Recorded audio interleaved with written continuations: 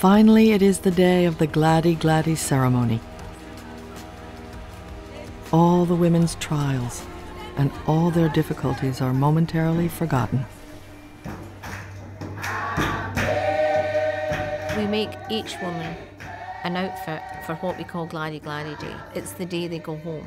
So it's like this is them moving from their old life to their new life. It's a very emotional day for everybody. It's a way for them to thank all the staff and us to say goodbye to them properly.